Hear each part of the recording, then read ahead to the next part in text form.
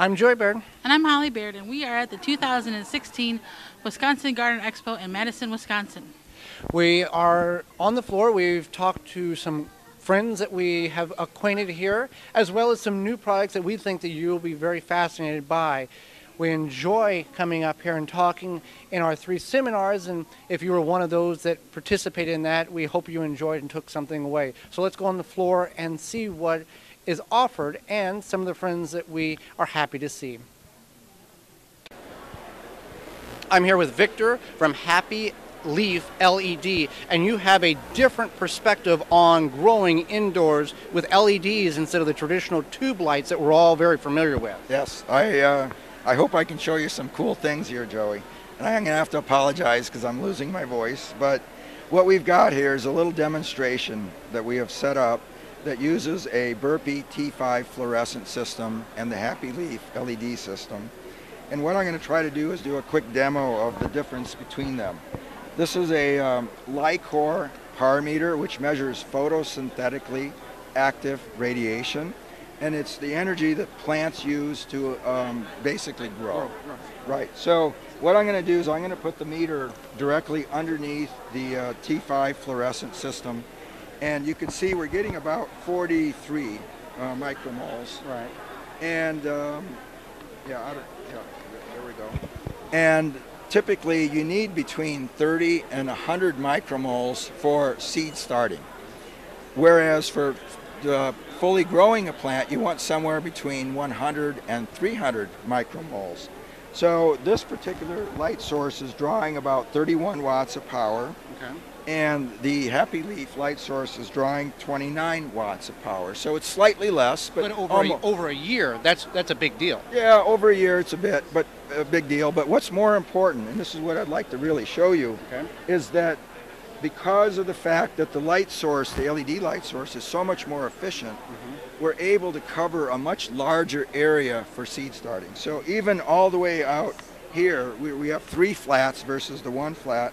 We're able to get 46 micromoles, so which means that you can cover for the same amount of input power, roughly, you can cover 3 times the area for seed starting.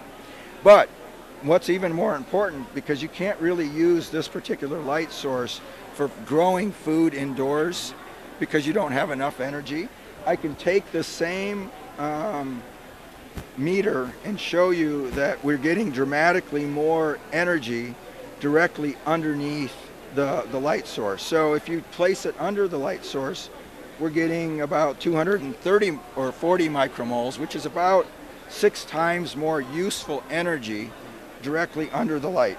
So now you can actually take a passive hydroponic method that's similar to what I'm going to show you here, where you put all the water that you need into the container with the nutrients in it, and put the seed into a net pot with some clay pellets, put up to 12 of them under the light, and now you're growing all your leafy greens and herbs directly underneath the light source. And they're LEDs. They're LEDs, yeah. And they don't blow out. These have how many unlimited lifespan, basically. So they'll literally last 20 years.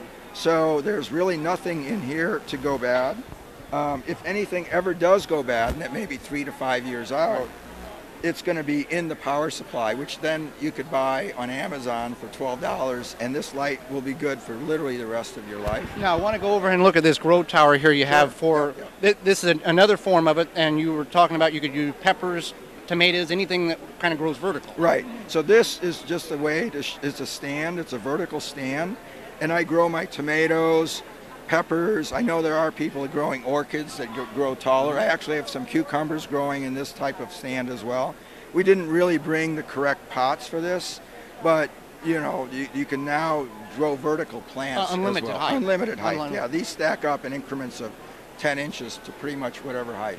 Now, for people who want to venture on and learn more about your product, what's the best place to find that information? Well, our website is www.happyleafled. And we are going to set up, we have a YouTube channel set up where we're showing people how to set up the passive hydroponic method.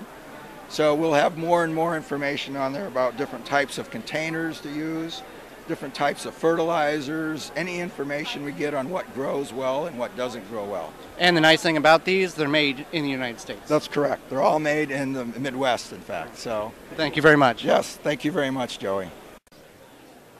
I'm here with Aaron from Cedar Creek Organics, just a few miles down the road from the Wisconsin Vegetable Gardens.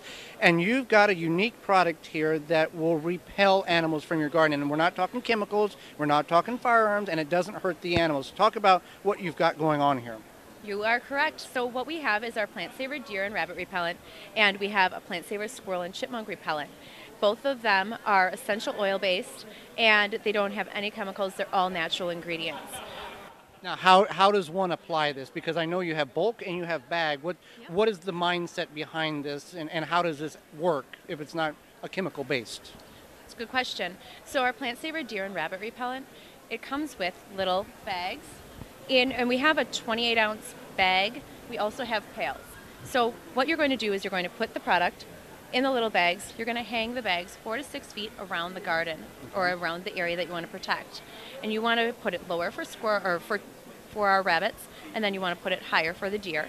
And when you're putting it in the bags, it doesn't wash off with the rain, so it can last up to 6 months. You also can sprinkle it around your garden or the area you want to protect. And you can, if you want to do the hanging, you can also sprinkle it just as added protection. Our chipmunk and our squirrel product, you are going to put that in with your bird seed. You're also going to put it in with your garden bulbs. Because it's a taste too, because the squirrels are going to not want to get that bird seed, is it? Absolutely. So it takes about a week and a half, 2 weeks for them to get used to that taste, and they're not going to like it, so they're not going to come back. So the deer and rabbit repellent is more of a smell base. If they can't smell it, it's not going to work. So you really want to make sure that it's appropriate height and distance apart. And then our squirrel and chipmunk, that's taste and smell. So you want to make sure that they get enough taste. Now, with you said 6 months application, and then you have to on the bulk. It's different because the rain will wash this product out. But both are very effective. Correct. So if you do sprinkle it, and you can sprinkle the smaller size as well, if you do sprinkle it, it'll be a month and a half, 2 months. If it's particularly rainy, you do want to make sure that you reapply it right after the big rain. Now, you do have other products here, and I don't want to just focus on this. You've got a poison ivy soap. Explain why that's not poison ivy in the soap. It's a help if you have poison ivy. Correct. We had that question earlier today, actually. So it contains jewelweed, and so the speckles that you see in the soap is jewelweed, which helps soothe the itch that you get after you acquire poison ivy. We also have insect repellent cream and spray, and again, all of our products are essential oil based. They're all natural, and they're actually good for your skin. The poison ivy soap can be used daily as a daily soap. We make sure that the smell is pleasant as well. The insect repellent cream, that has cocoa butter and it has beeswax in it, so it's moisturizing. And our spray and our cream are both able to be used with kids and on pets. Where can people find you, and where do you ship to? We ship to the continental U.S., and we also have a small storefront in Cedarburg, but also we have a website that you can go to. We're on all social media at this point. We have some local stores, but we're hoping to get into more stores in the Cedarburg and Mequon area. What's your website? www.cedarcreekorganics.com. Well, thank you very much. Thank you. I'm here with Helen Yotes, and you just released your new book February 1st called Good Berry, Bad Berry, Knowing What is Good and What is Bad, basically. Where did the influence of this book come from? Well, I needed some confidence on identifying berries in the wild. I was hiking in Denver, outside of Denver, and I ran into a Prunus virginiana, the choke cherry, and I didn't recognize it. I recognized it, but I just didn't have the confidence to believe that that's what it was. And I run into these plants a lot, and I said I need to understand their ranges better and how to grow them, and then whether it needs pectin to make a jelly out of it. So it just kind of started from there, and it's been a great journey. What was one of your biggest surprises in writing this book? Because we all have, when we all experience these things, we're all like, oh my goodness, I didn't realize this. Beautyberry. Okay. It makes a fantastic jelly. and then your other book, your first book, Gardening with Confidence, which Yes. is your website's named after. Yes. What is that book about for people who may not have heard of that? It's a design perspective. It kind of helps you understand your space, like, where you would want to put a bench, a garden bench, and why you'd want to put it there, whether it's safety to have, something comfortable behind you, or if it's going to be near the roses so you can smell them, or as a focal point in the garden. So it talks about how to build wildlife habitats, how to place an arbor, things to consider when putting a vine over the arbor. So it's a pack full of useful information. Kind of a blueprint of what maybe your land would want to be look like. It is, and some tips on why you wouldn't want to do that, because you don't even think, well, why does it need to be there? Why do I not want this vine on my arbor because it's going to shed? Yeah, Grandma always did it, so why should that type of thing? Yeah, exactly. Yeah. For people who want to pick up your new book, Good Berry, Bad Berry, or all the other books that you've wrote, what's the best place that you can find this find the books at? Well, they're in your independent bookstores, and they're also online at Amazon, of course, and then indiebooks.com. And they're here at the show. All right. Well, thank you very much, Helen, for joining us. Great, thank you. Okay, so we're here with Megan Kane, and she is the creative vegetable gardener. Why do you call yourself the creative vegetable gardener? Well, one of the sessions that I we talked about how to bring more design inspiration to your garden. So I really love a really productive garden, but I also like one that is really aesthetically beautiful as well. So I feel like when you have a really pretty garden and a creative garden, it brings a whole nother layer of joy to it. Great, and now you wrote a book about food preserving, but without canning. What is the name of the book, and what can we expect from the book? The book is called Super Easy Food Preserving, and so when I first started learning how to preserve food, I thought that canning was the only way, and I realized that I didn't really like canning that much. It's a lot of work. It often happens on a really hot day. You make a big mess of your kitchen. You spend a lot of time cleaning up, and so I thought there must be easier ways to put away food. I'm also a minimalist in everything I do, so I always like the most simple solution. And so over the years, I tried to figure out what's the easiest way to put away all these vegetables. Often it's not canning, and so I found myself over time talking to a lot of other gardeners and saying, hey, did you know that you could freeze kale raw, or you can just cut up peppers and put them in your freezer, or store carrots in your fridge? And so I was having a lot of conversations, and a lot of people didn't know those things, so I decided to write a book. That sounds great. Now, you started the first youth urban garden in the Madison area. What was your inspiration behind that, and what were some challenges you had faced? Yeah, so I was hired by Community Groundworks, which is in Madison, to help develop one of the first kids garden programs in Madison.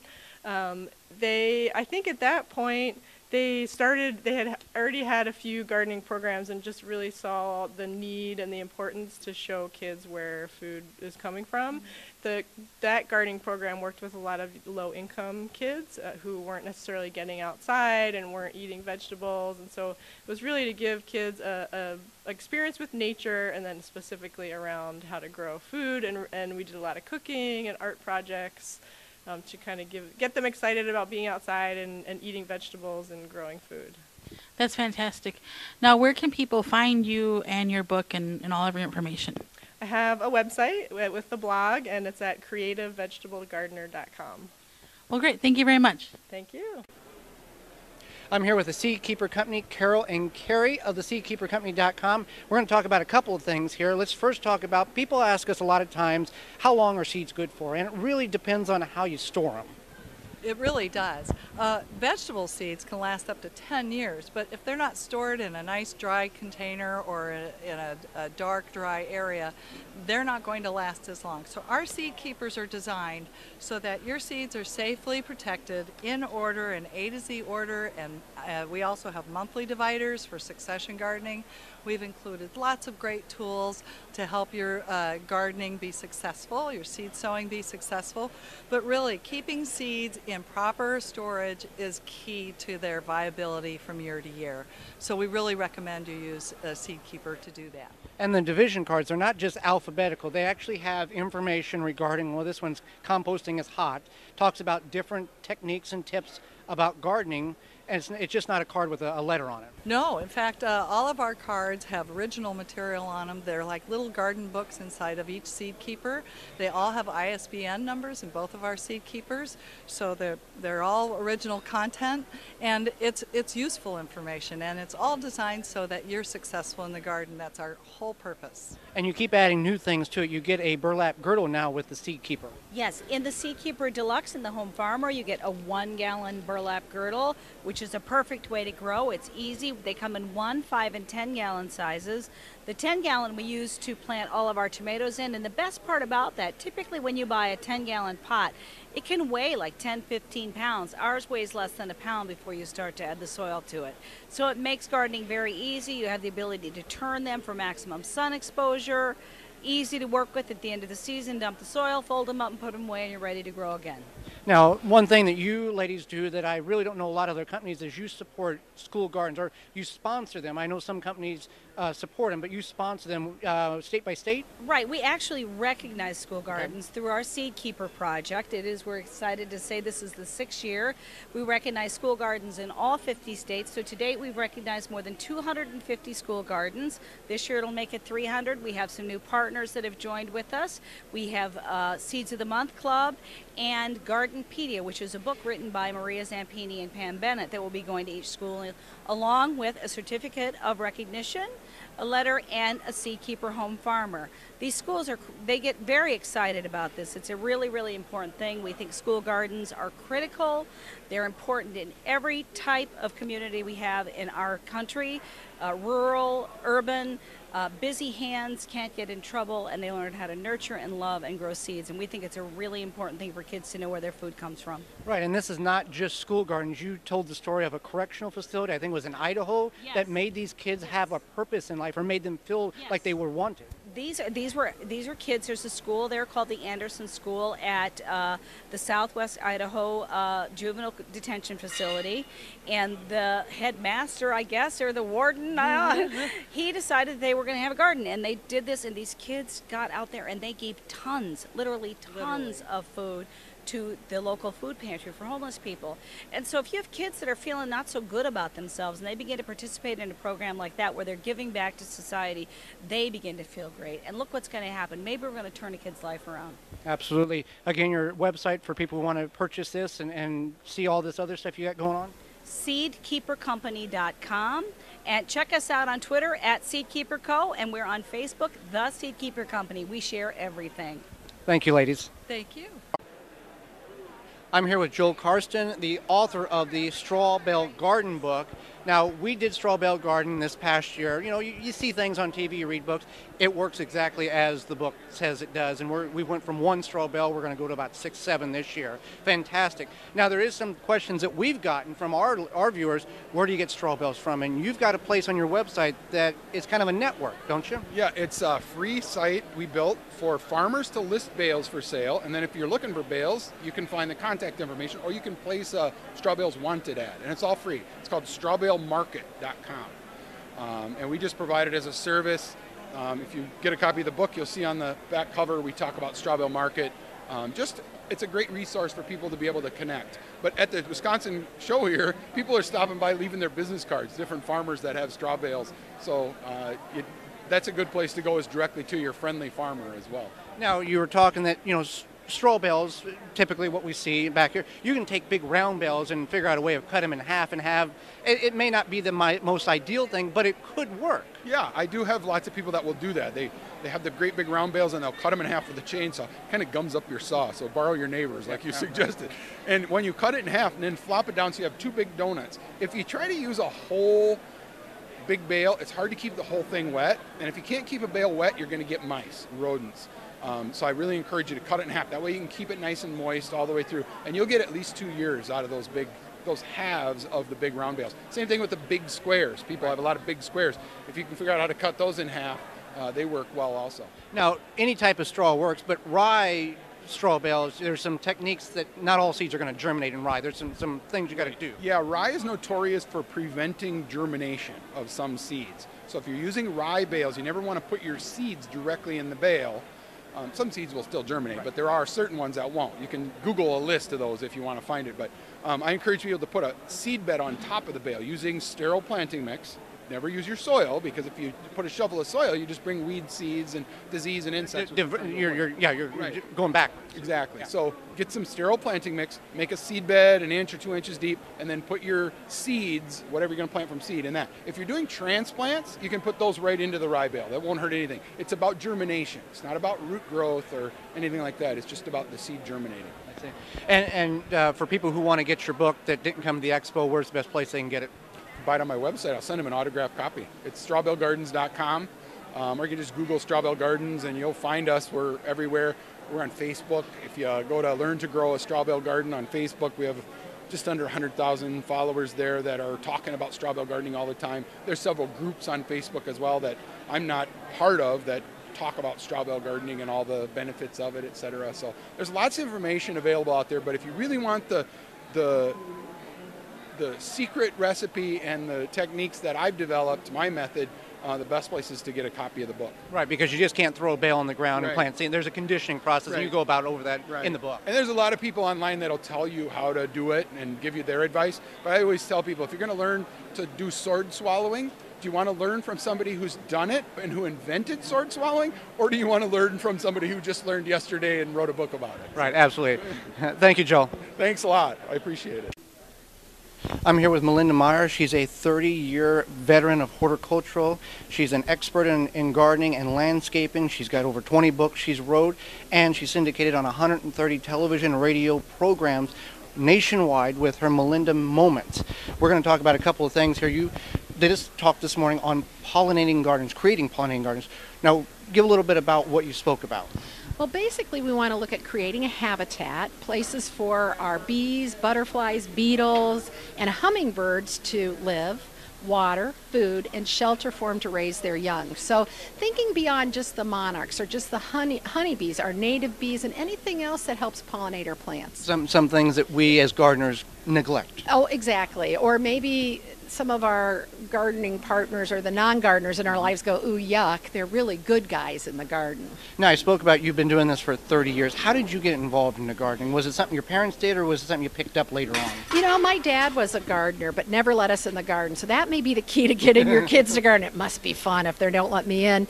And so I was always surrounded by plants, and my teachers taught plant science. I never dissected a frog, and I have a master's degree, but I've cut up a lot of plants. So I think it just was the environment. I love science and I love people, but I like applied science. I like touching the soil. And boy, once you get turned on to gardening, there's no going back. Right, and we've talked, Peon Smith, Joe Lampel, as well as you. You're never going to learn everything. Oh, that's why these things are great. I share what I know. Gardeners share back with me. I pass that along, what I've learned along the way and what they have. And that's what I love about gardeners. They share. I once heard a great saying that a master gardener told me that if you have $1 and I have $1, I give you my dollar, you give me yours, we still only have $1. I have an idea, you have an idea, we share, we both now have 2 ideas. Well, let's talk about some of the 20 books you've wrote here. You've got Midwest Garden Handbook here. What's this book about, and what was the influence behind writing this? Well, one of the things is I travel all over the country. Obviously, I'm based in the Midwest, so that's my basis. But I like to tell people things I've learned, but also that gardeners are always asking me, things that they're not finding in other books. So the Midwest Gardener's Handbook, each chapter, let's say annual, starts with the basics on caring for annuals, profiles some annuals that are pretty easy to grow throughout the Midwest, and then at the end of the chapter, what to do when. So it's a little month by month and a little bit of the gardener's guide all put into one. And you said information that other gardeners couldn't find, so you've done the research, had the experience, so you put it in a book so people can find that information. You bet. I was an extension agent for 12 years, and so I really believe in research base, and there's a lot of good information in our extension publications that sometimes people don't find. And so I've tried to take that and answer the questions I hear as I go out and speak, or when I'm working in the garden myself. Now, for people who want to pick up and check out your books, you've got a new DVD set out as well. What's the best place to find these products? If you want to find out more about the Great Courses DVDs, the books that I've written, go to melindamyers.com. That's my website. And then garden centers bookstores carry my books, Great Courses website. But if you start with my website, I've got lots of free information, video, audio tips, frequently asked questions, and links to other resources that will help you in your garden. Thank you very much, Melinda. Thank you. Thanks for watching. We appreciate you taking your time. And if you want more information about anybody we talked to, all of those links will be in the show notes below. Join us next time for more organic gardening and food preserving. I'm Joy Baird, And I'm Holly Baird. and this has been the Wisconsin Vegetable Gardener.